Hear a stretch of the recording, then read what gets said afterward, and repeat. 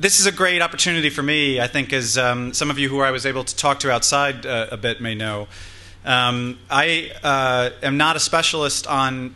China or on India, for that matter. But as the editor of the journal in the Washington Quarterly, have a global security portfolio and responsibility. And that allows me to travel about, or I try to travel at least sort of about 3 weeks a year in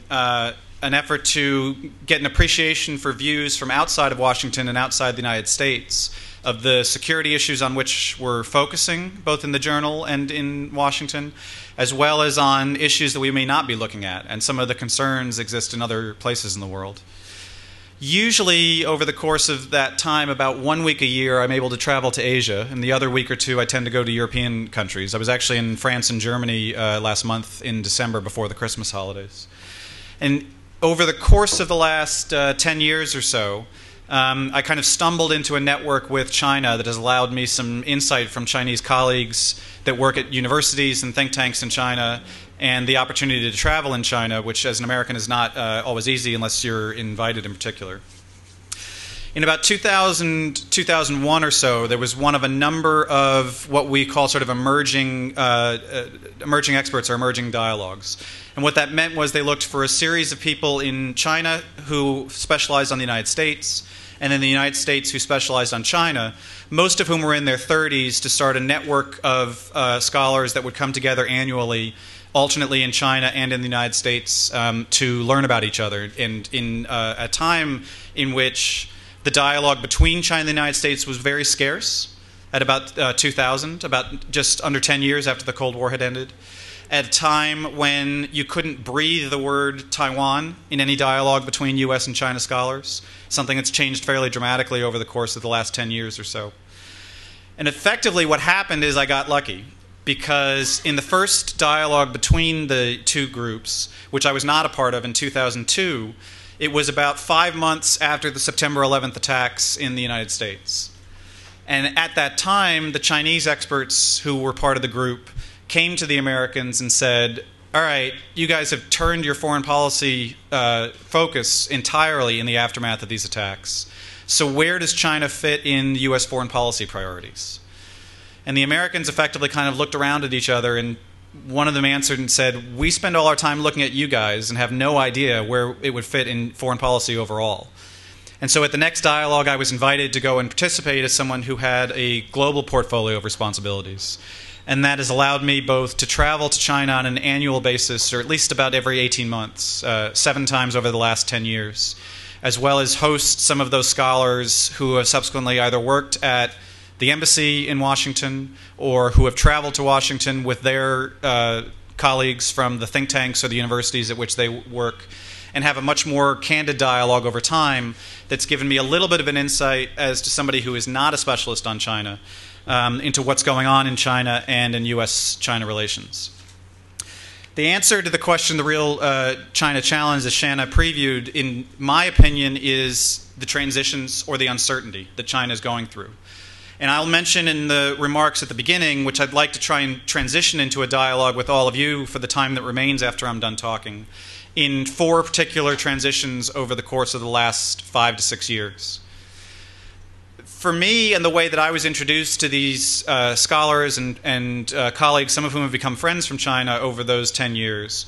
is that a lot of the scholars had looked in the very beginning to ask the question that as China's power rises, how can it avoid the historical challenge or the historical likelihood that there would be some type of conflict between the rising power and the declining power?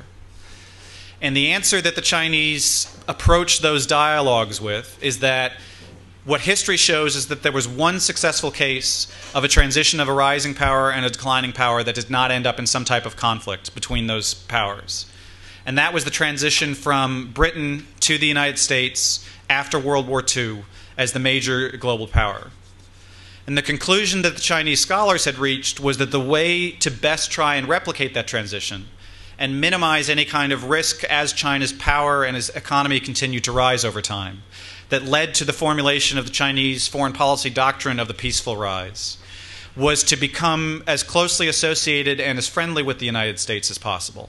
and that was the key to the British transition to the United States, is that they were in fact allies through World War II. And that as the British power declined and American power rose, that friendship and those common interests allowed for that transition of power without a major global conflict, in the one successful case in history that they had been able to come to. That was the premise of most of the dialogues that started in about 2002, 2003. And what I've seen in some very candid interactions over the course of the last 5 to 6 years or so is that there is increasing doubt within China, not just about the wisdom of that strategy, but about whether it was possible given the tensions and the historical relationships between China and the United States that preceded those academic conclusions in 2000, 2001, over 4 particular areas. The first seeds of doubt about whether that strategy would be effective for China that I saw were in 2006 to 2008, at a time where globally there was a lot of attention on global climate change. And what had been brought in attention to me, as Shanna mentioned in my dialogue, that was particularly at a time when I was working on a project about the national security implications of global climate change. And so I hadn't traveled to China intending to talk about these subjects, but it was a subject that came up frequently both because of the international conferences around Cancun and Copenhagen later in 2008, 2009 in its anticipation, and also in the requests that were being made to China to either change its economic and development strategy or to contribute to different ways of offsetting some of the risks of global climate change going forward. The conclusion that a lot of the Chinese scholars were increasingly making over time was that the demands that China was being asked to change its economic development strategy because of global climate change were retarding Chinese economic growth. And they were being asked to make sacrifices that China was not responsible for, because it was mostly the fault of countries in the West for the global climate change that had evolved over time.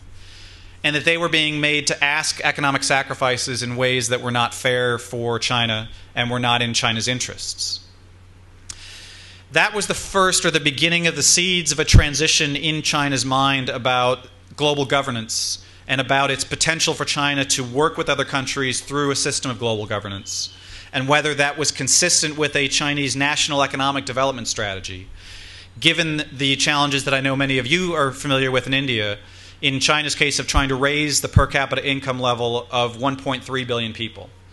And that frankly, in many people's minds, it was simply too expensive to be asked to contribute to the challenges of global governance, given the state of its own development and the economic challenges going forward. Now, while that in its own right was a fair enough question or a fair enough series of national calculations for China to be going through, it expanded a little bit after the financial crisis in 2008, which subsequently accelerated a lot of China's questions about the ability to work with the United States and have a smooth transition or a peaceful rise in its own domestic debates. In particular, after the financial crisis in 2008, China was increasingly being asked to help bail out Europe and to help Europe through its own challenges as it struggled with the financial crisis. And that expanded the global climate change debate within China beyond just the climate change issue to a broader one of global governance. And it became framed in some people's minds, or some colleagues of the colleagues who I spoke with, that candidly told me and said, what's happening is that basically China is beginning to view the global governance agenda as a backdoor way of containment. That it was being viewed as a strategy to restrain Chinese economic development by increasingly heaping demands on China to help assist with bailing out the Europeans on the financial crisis, contributing to global climate change, changing its own development strategy. And now where we're seeing in its own development strategy, as it puts focus economically on urbanization as a central way to spread its economic development to the interior of the country, environmental questions being raised through things like the United States' National Intelligence Council 2030 report that was released last month. That all this sequence of events on environmental demands, economic demands, and elsewhere to help other parts of the world were coming at a time where China's per capita development was so low, even while its aggregate stance internationally was as the second largest economic power. And it viewed those demands on it as a way to slow down its own economic development, detract China from its priorities of raising the standard of living in China, and slow down the spread of wealth in China from the coastal areas that had developed to the interior areas that needed further development in China itself. So the global governance demands were increasingly retarding China and were a backdoor way for Western countries to restrain and slow Chinese growth in the interest of Western countries that should be responsible for bailing Europe out of the financial crisis and addressing the concerns of global climate change. That was the first set of transitions, is the Chinese view of global governance has become much more difficult. That it is in some people's minds in China, and this is not necessarily across the spectrum in China, but at least there is a widespread debate within Chinese policy circles about whether global governance is a trap to restrain Chinese economic growth. The second Chinese transition that we saw, or that I'm seeing, is on the economic challenges. And the interesting one here is how this started to evolve in the state capitalism debate that was mentioned in the introduction 5 years ago, and how it has really changed, or more than 5 years ago, 10 years ago, and how it has really changed in the last 3 to 5 years in ways that I'll mention briefly. The state capitalism debate, or what the Chinese economic model is, frankly starts with an incredible amount of uncertainty about what the Chinese economic model actually is. The literature on this has kind of gone through about 4 different phases. And the first phase was there was a report written by a European scholar named Joshua Ramos Cooper called the Beijing Consensus that really identified the dynamism of Chinese economic policy as the principal defining factor of the Chinese economic model, so to speak. This debate got so widespread in the United States about forms of authoritarian capitalism, is one word for it, or a book that an American analyst named Ian Bremmer wrote that talked about state capitalism, which is the model that we more commonly hear of today as the brand for what the Chinese economic model actually is. The debate got so uncertain in some Chinese scholars' views that there was actually an editorial in the Chinese paper, The Global Times, which is associated with the Communist Party and the government in China, that basically asked Chinese scholars to begin to contribute to the debate about what the Chinese economic model actually was. Most of the scholars that I interacted with said that there is no such thing as the Chinese economic model because it's changing so quickly. That, consistent with what Ramos Cooper's conclusions were, was that that was the principal defining factor. It was not a model, but it was a commitment to dynamism and to change, to keep up with the evolving challenges that face the Chinese economy and that shaped the global economy as globalization went forward in the last 2 decades. In response, I've not seen a lot of Chinese scholars that have engaged in this in response to the Global Times articles or elsewhere. But there was an overlooked piece of economic theory that can help contribute to the understanding of what the Chinese economic model might be. And that is something called the financial trilemma. While most people that focus on the Chinese economic model focus on state ownership of Chinese property and of Chinese businesses, and the state-owned enterprises that are now such a challenge for the new Chinese government going forward, that the other part of the Chinese economic model that got much less analytical attention was how they answered this so-called financial trilemma. The financial trilemma was an economic theory that won the Nobel Prize for Economics in 2001, at a time when most analysts of global politics were focusing on the emergence of Al-Qaeda and terrorism. The financial trilemma basically concludes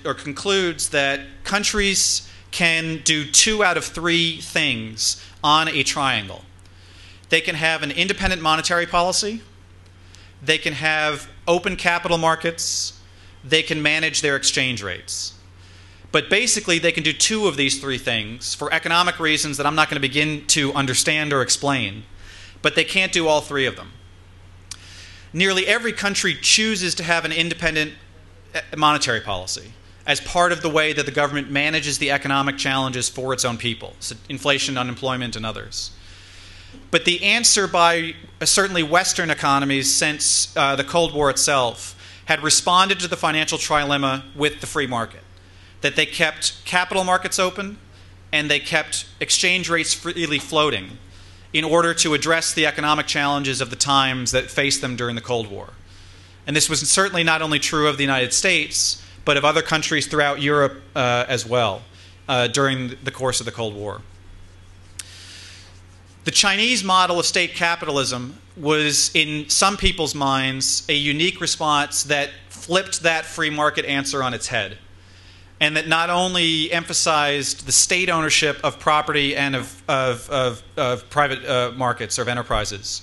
but also chose capital controls and chose to manage its exchange rates. The challenge in my mind that confronted was actually not a unique choice that China made, but that China was the most obvious example of a series of countries that were entering the global system during the age of globalization that faced different economic challenges than the Western countries that had chosen the free market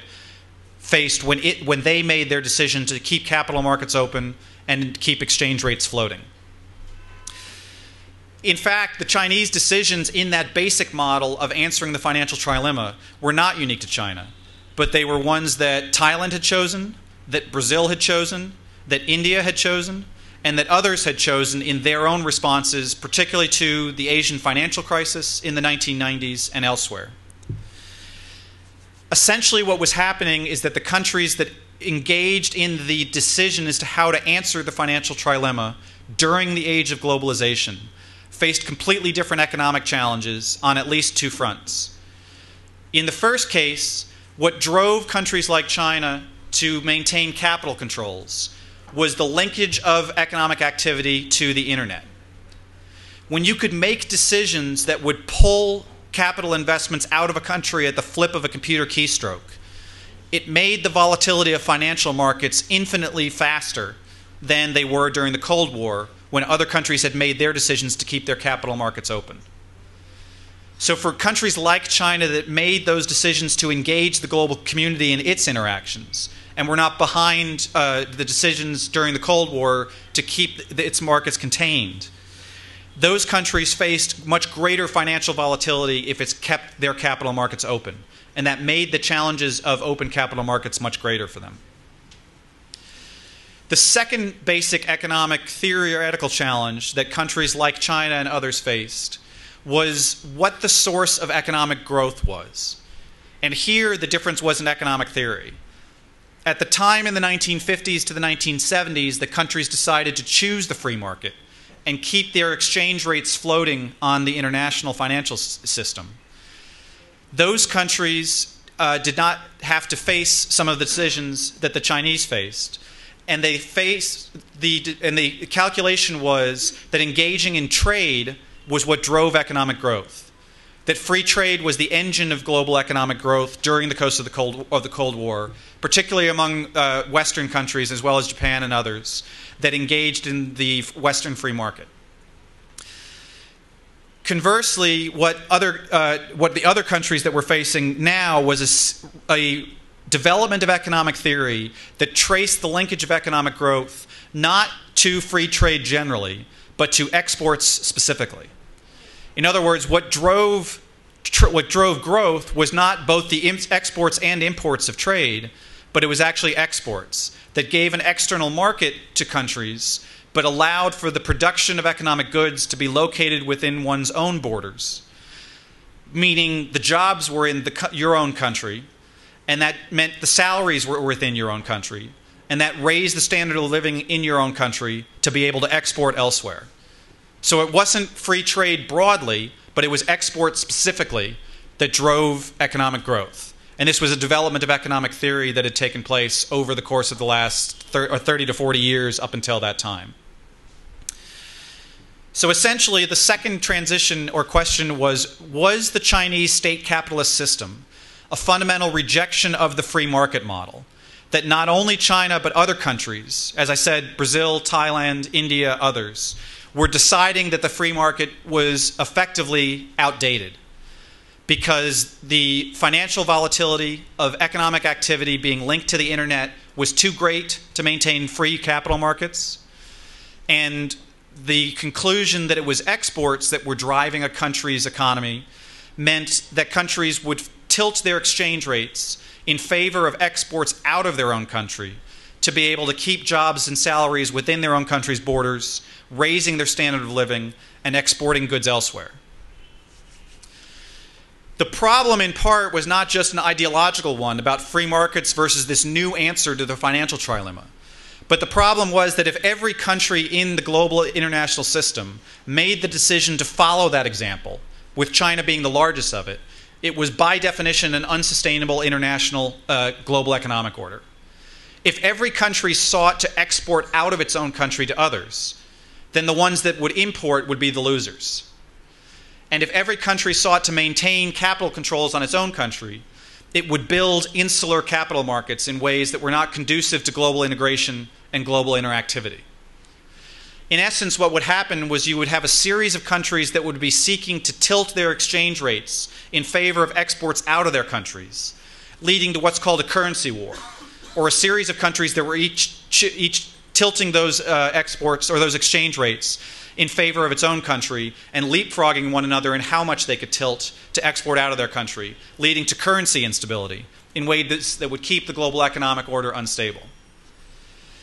The challenge then for what the Chinese economic example or this financial element of state capitalism might present was that if other countries follow the Chinese lead and the Chinese example was viewed successful, it would lead to an unstable global economic order and a global financial crisis because of that currency war or that potential for instability on currency trading. The irony of all that and explaining all that economic theory behind that is that at precisely the time that these debates started to get engaged in 2009 to 2011, China is in the process of abandoning that model in its own economic activity. One of the lessons that China has taken away from the financial crisis, as I mentioned before, is the concern in China about the dependence of global financial markets on the US dollar. For years, if not decades, or the short decades, decade and a half, that China has been engaged in an international economic integration. The concern has been that if there were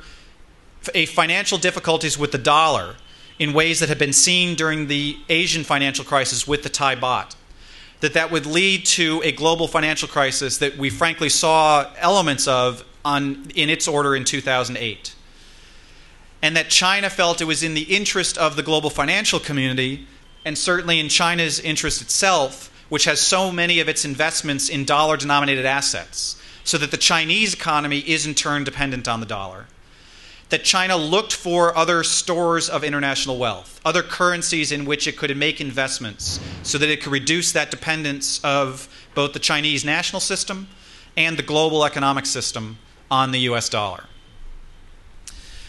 China has sought for a number of years, along with a number of other countries, to develop a basket of goods that would diffuse that economic dependence on the dollar to the euro, the yen,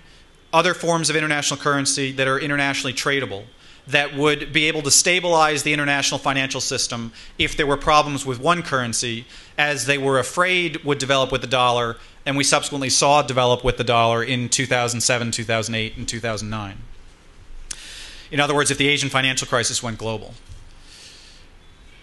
In the response to the global financial crisis, in one of my trips over to China at one of their think tanks closely associated with one of the foreign policy institutions, I had a colleague pull me aside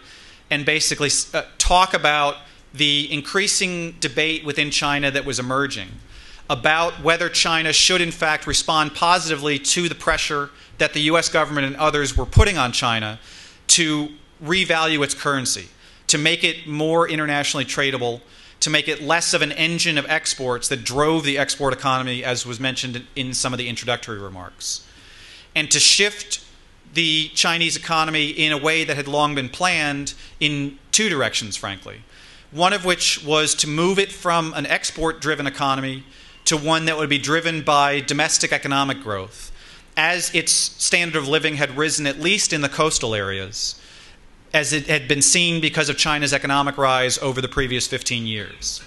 That now the debate was beginning in Chinese economic policy circles about whether it was time to make that transition from using currency to tilt economic markets in exports to use Chinese domestic production more as the engine of economic growth for China, because it had seen some of the export markets dry up after the global financial crisis, as Europe and the United States and others struggled with how to respond. That it was basically forcing the Chinese economic transition from that export-driven economy to a consumption-driven economy or a domestic-driven economy.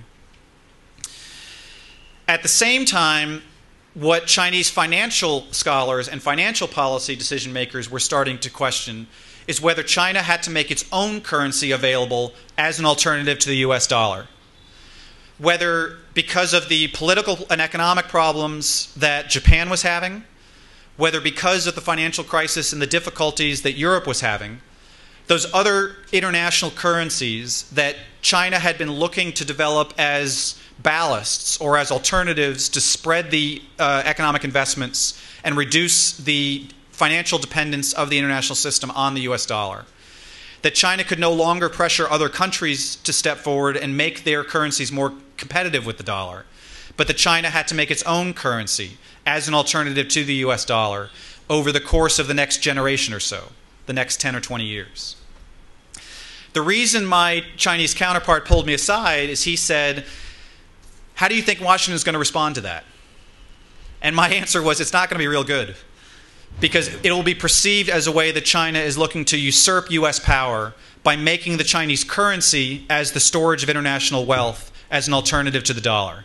It would be China's financial way of seeking to push the United States aside as a major global power, particularly in conservative circles in the United States, and raise concerns that China was seeking to be number one and push the US aside in the financial elements of power, even while there was military competition and other forms of power.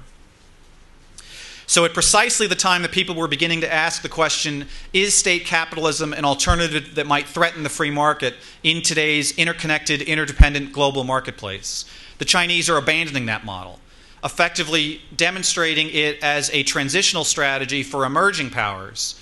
but that for major powers, the financial system would be unstable because of that risk of currency wars, and that China was moving to a free market system while maintaining more capital controls than Western countries would have, making its currency more convertible and answering the financial trilemma in a way more consistent with the way that Western countries had answered the trilemma by making its own currency convertible on the international marketplace over the course of the next generation.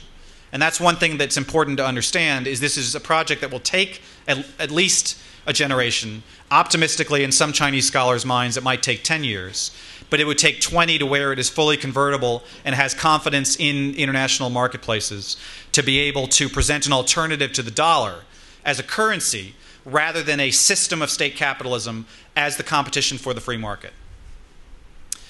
That's the second of the four transitions. The other two transitions I'll mention are much shorter and much easier to explain because they don't involve economic theory. If that first transition was China's views of global governance have become much more skeptical over the last 5 to 7 years. And the second transition is that the Chinese economic challenge is moving from a systemic challenge of state capitalism to a currency challenge of the yuan as an alternative to the dollar for investments in international wealth. The third transition in China is its own foreign policy transition, and whether China should change some of the foreign policy tenets that have been held since at least Deng Xiaoping in the late 1980s and early 1990s. Some of my American friends who are experts on China have talked about this, that there is a particular 24-character missive that has been used for a long period of time, at least since 1989, that roughly translated into English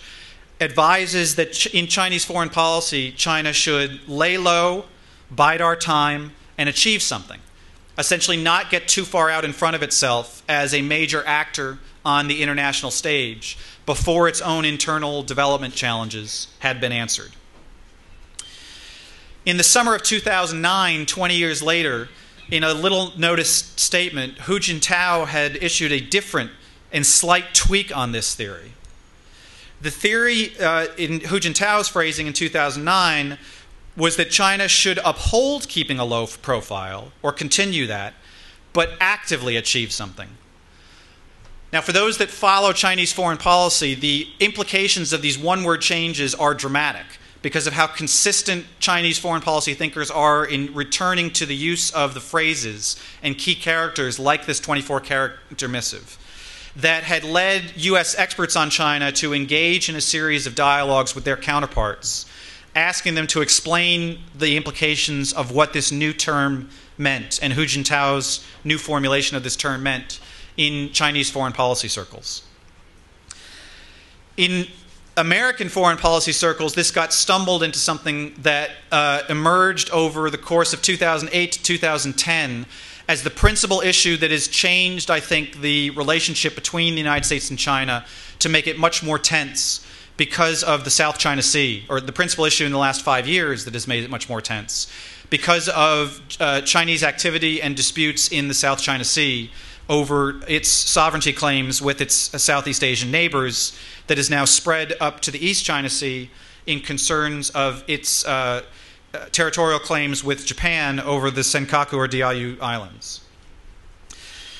In this foreign policy debate in the United States, 2 American bureaucrats went over to China in preliminary talks before Secretary of State Hillary Clinton's visit to China and subsequently Barack Obama's trip that was coming over the coming months. In that initial bureaucratic visit, there was a new phrase that was issued that led alarm bells to go off in American minds. The phrase was that the Chinese interlocutors, who was from the PLA or from the Chinese military, talked about the South China Sea being a core national interest of China's, or a vital national interest. The significance of that statement was, to U.S. foreign policy analysts and officials, that phrase core interest or vital national interest is one that is typically diplomatic language for something over which the government is willing to use military force. And this was the first time any American official in a dialogue had ever heard China characterizing the South China Sea as something that was of a core national interest or a vital national interest. It had been previously reserved for issues of territorial concern for Chinese sovereignty, such as Taiwan, Tibet, Xinjiang, and others that it had clearly said was of their national interest because it was considered part of China's territorial identity. And this was the first time that that territorial identity had been extended to the South China Sea. In a follow-up meeting Secretary Clinton had with Chinese officials, she asked whether that word was intentionally used and whether it was the position of the Chinese government outside of the PLA officer that had used it in the preliminary talks at lower levels with the American officials that had approached them. And there has frankly been a massive translational debate about whether the term that was explained back to Hillary Clinton by her counterpart in the Chinese State Counselor, Dai Bingguo, reaffirmed, in fact, it was. The immediate Americans in the meeting that responded to it, that reported it to Hillary Clinton, affirmed that it had in fact been used again, that it was a vital national interest. There were subsequently debates about whether it had been mistranslated or not. And when I went to China in 2010, in the same meeting that somebody had pulled me aside to ask me about how the United States might react to China making its currency internationally convertible to challenge the US dollar or to serve as a ballast for the US dollar, another official at that same, another Chinese, I shouldn't say official, another Chinese think tank analyst at that meeting basically said to me that there was a new statement by the Chinese State Counselor, by the equivalent of their national security advisor, that was releasing a statement in the journal of that think tank. And this think tank was the State Counselor's, or his think tank, that talked about and redefined Chinese national interests collectively or globally. The scholar said, take a look at the translation closely, because you will notice that one of the terms that, or one of the areas that China defines as a core national interest or as its vital national interest is not the South China Sea. In other words, what seems to have happened is that there was an internal debate that was ongoing in China from 2008 going forward, particularly between dimensions of the Chinese military, about whether China should be more assertive of its claims in the South China Sea in the face of China's perception that other Southeast Asian neighbors were being more assertive about their claims of the South China Sea. And the notorious string of pearls strategy that Chinese military officers have talked about was one that China should implement more actively, be more vocal about, and should push back against this pressure that they had seen in their mind from their Southeast Asian neighbors on the increasing territorial claims over the South China Sea and some of the energy interests that might be associated with those territorial claims. What the officials were saying from the State Counselor's office was whether this was intended as something or not, whether there were circles outside of the military that sought to pursue this strategy or not. Dai Bingguo's statement was meant as a way for China to save face by backing off of that claim that it was a vital national interest, or to clarify or back off, one or the other, depending on what you think of the internal Chinese bureaucratic debate that had spilled out into the interactions with its American interlocutors. And that China was not making the South China Sea a vital or a core national interest, which would escalate the threat of military conflict in pursuit of its territorial claims in that area.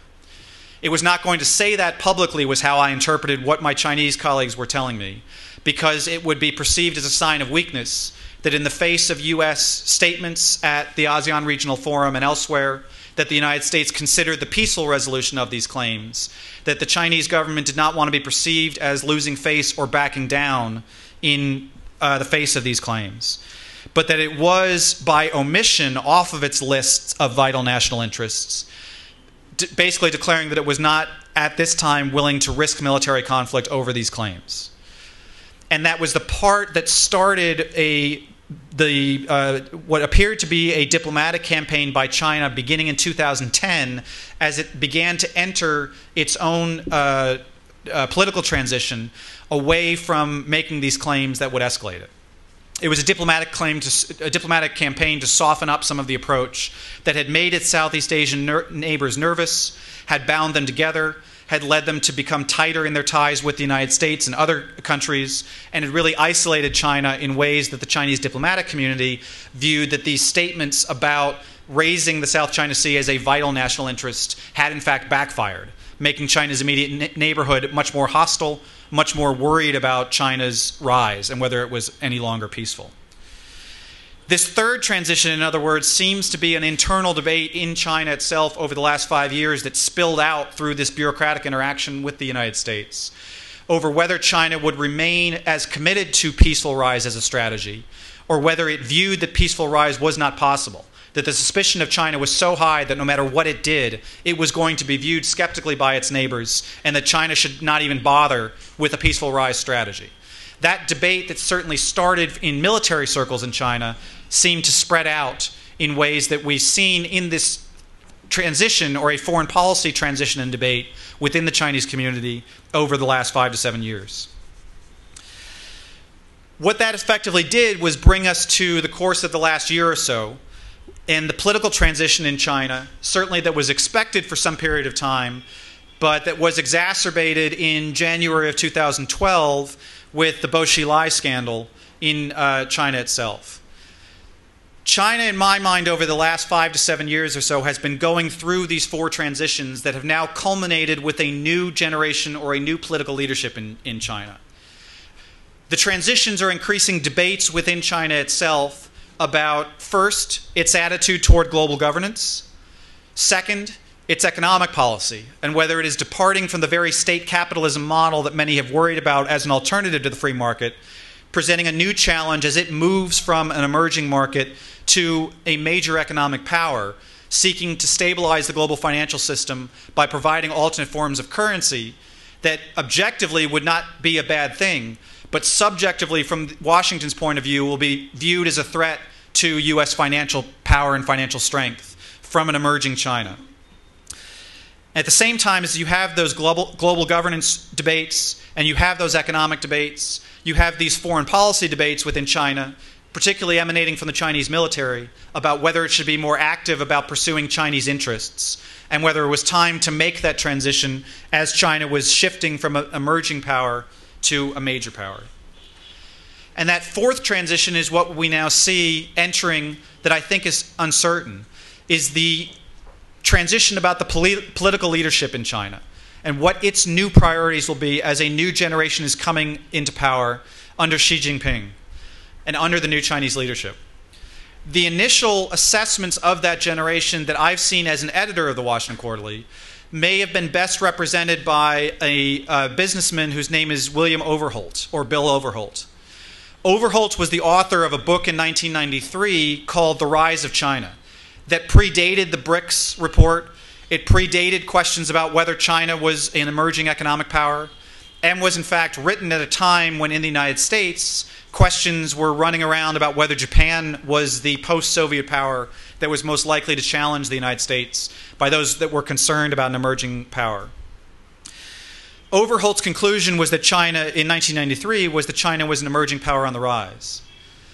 His conclusion in his latest article that he wrote was that the new generation of Chinese leadership was much more risk-averse than the previous leaders that had taken the economic risks and had motivated China's economic rise and had generated the engine of economic reform that led to the success of Chinese economic growth over the course of the last 15 years or so. And if Overholt's conclusion is in fact right, that the Chinese leadership under this generation that is entering is much more risk-averse, he was extremely pessimistic that they would be able to address the challenges of the power of state-owned enterprises in the Chinese economy, of the power of the military in the Chinese economic system, and of how to make this transition to a demographic challenge in China as its economy gets older at a time of where the average age of the workforce was becoming older, and the challenges for retirement and how to keep good health and financial security for people out of the Chinese workforce were coming before there was a state that was ready to help support the Chinese workforce. In essence, the answer in my mind to the real China challenge is how does this new generation answer these four transitions or four debates? In its attitude toward, first, global governance, second, its economic model, third, its foreign policy presence, and fourth, its own political transition in this new generation going forward. With that, I'd like to wrap it up and have this engage in a dialogue more and questions about it. These, to me, are unanswered questions that present a lot of uncertainty and have been the sources of a lot of instability in not just U.S.-China relations, but China's relations with a lot of its neighbors, leading to a rise of concern over the last 4 years about China's growth. And how it answers these questions, I think, are what presents the real China challenge for us as we see this new political generation entering power.